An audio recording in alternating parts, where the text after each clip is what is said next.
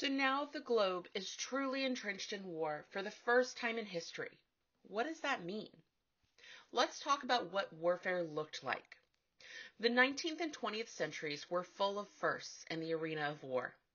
During the Civil War, we saw the first major maritime battles utilizing ironclad ships rather than wooden boats easily sunk by cannons. Much the same, the Great War, later known as World War I, saw the advent of new weaponry and fighting styles. This is our focus today. As you take notes, you should seek to answer the following question. What weapons and new technology impacted the outcome of World War I? First, let's talk about the shift in how battles were fought on land.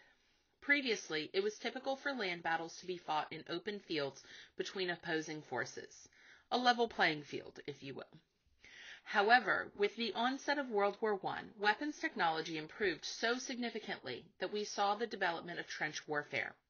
According to Britannica, warfare in which opposing armed forces attack, counterattack, and defend from relatively permanent systems of trenches dug into the ground is known as trench warfare. The opposing systems of trenches are usually close to one another. Trench warfare is resorted to when the superior firepower of the defense compels the opposing forces to dig in so extensively as to sacrifice their mobility in order to gain protection. Because weapons technology was so advanced and unprotected soldiers were forced to dig into trenches, something was needed to allow soldiers to move across open land and still be protected. Thus came the tanks. The name tank actually came from British attempts to ensure the secrecy of the new weapons under the disguise of water tanks. During the First World War, Britain began the serious development of this product. The military combined with engineers and industrialists, and by early 1916, a prototype was adopted as the design of future tanks. Britain used tanks in combat for the first time in the Battle of Flers-Courcelette on September 15, 1916. Chemical warfare was also developed during World War I. The first to deploy gas as a weapon was France with tear gas. This wasn't super effective though, and Germany followed with the use of chlorine gas. It, on the other hand, was very effective, killing approximately 1,100 at Ypres, but they weren't prepared for its success and were unable to capitalize on the moment. The most common gas, though, was mustard gas, which got its name from its mustard color and taste of garlic or horseradish. After the initial use of poison gas, the technology and operational tactics of gas warfare quickly developed and were implemented by the Germans and the Allies throughout the war, including various gases and liquids, practical gas masks, and gas alarm equipment.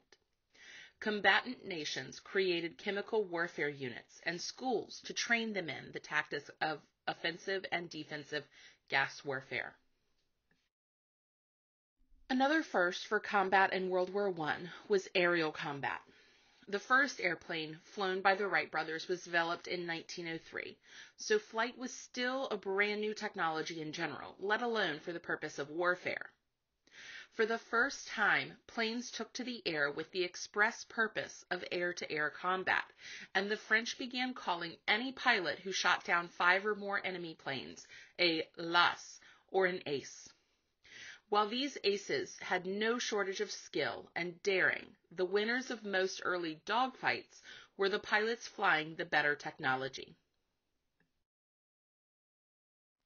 As you can see from the image, this object looks nothing like an airplane, but Zeppelins were also an important tool in aerial warfare. During World War I, the Germans achieved moderate success in long-range bombing operations with the Zeppelin-type rigid airship, which could attain higher altitudes than the airplanes available.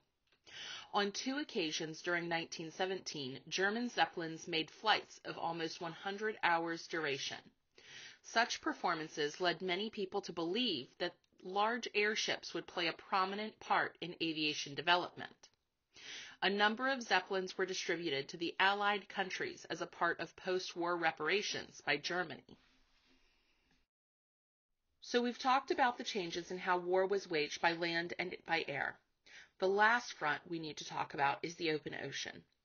Naval technology had developed a lot once we saw the shift to ironclad ships, and at this point in history we see the development of submarines, and the Germans were leading the way. U-boats is the term for German submarines, which they called Unterseeboots. Few Americans believed that German U-boats would be able to traverse the Atlantic Ocean to reach American shores, but they were very wrong. By the end of World War I, German U-boats had managed to sink 10 vessels off North Carolina's coast alone, and 200 American ships in total, according to the NOAA. We've already talked about how Germans used U-boats to torpedo merchant ships, which was a leading cause for the U.S. joining the war, so it's safe to say that submarines played a prominent role in the outcome of the war. All right, go ahead and take a moment to reflect on today's essential question. What weapons and new technology impacted the outcome of World War I? Some additional questions that might help you to focus your answer. How did warfare change by land, air, and sea? And what new weaponry caused or reacted to these changes?